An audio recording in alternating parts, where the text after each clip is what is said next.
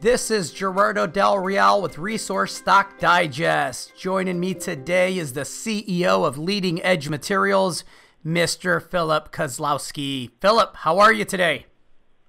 Hi, Gerardo. Good afternoon. Doing very well, thanks.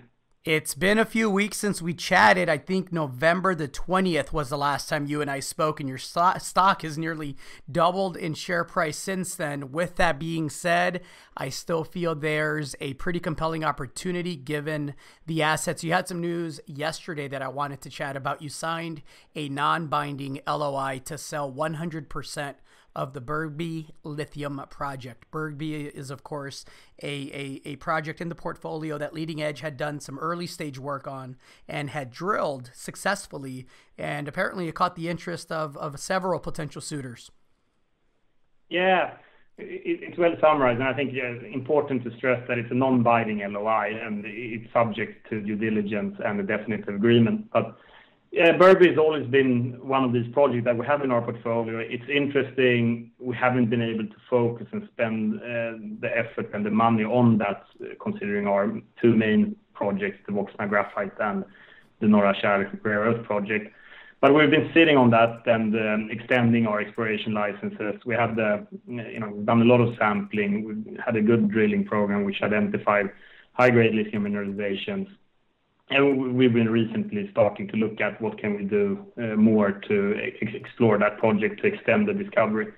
At that point, there was a reach out to us from Michael, the CEO of United Lithium Corporation.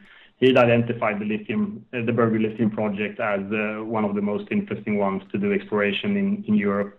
And we started talking, and based on them being a dedicated lithium explorer, having experience from Ontario, which Michael saw similarities between the type of lithium deposit you find there and the Bergby one, being willing to commit to exploration work and an exploration budget as part of the deal.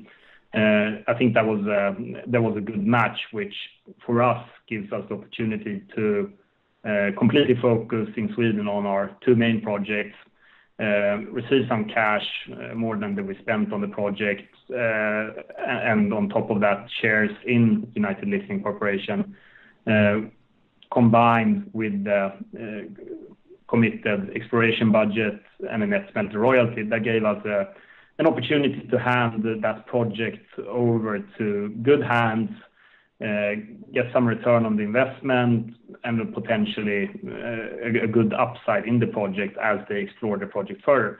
So that made a lot of strategic sense to us, and I'm very pleased to look after that going forward and finalizing that too. You mentioned that it is a non-binding LOI, but assuming that the transaction closes, you also mentioned that the sale will allow the company to focus on Voxna and Norra Kärr. There's pending studies, I believe, on each of those projects, and I know that there is a lot of interest right now in quality graphite, quality rare earth projects, frankly, quality lithium projects. Can walk me through and provide some context, Filip, on where Sweden is on its understanding of the critical metal supply chain and the raw materials opportunity that Leading Edge Materials can help advance, because it's a significant opportunity for shareholders of Leading Edge, but it's also a significant opportunity for Sweden if it does this correctly, right? Yeah, I think that's best framed in a very new initiative. They came out of a Swedish governmental agency called Fossil Free Sweden. They had an announcement last week, essentially presenting a strategy to the government for how Sweden can build out a sustainable battery value chain within its borders.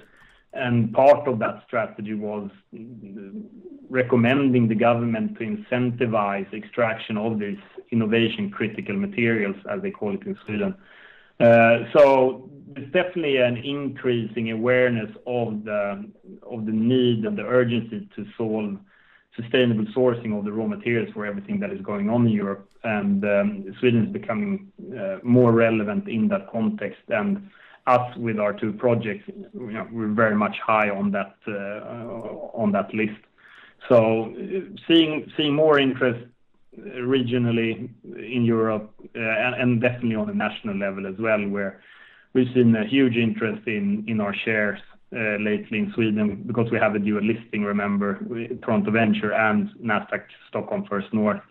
So yeah, we've been trading more volume in Sweden over the last 2 weeks than we've done in North America. So that's coming from a very low level, but we see that we're expanding our shareholder base in Sweden, which is a very good thing because it's always good to have Swedish investors invested in Swedish projects, and those investors will become advocates of our projects, both on a local and national level. So that's very positive for us.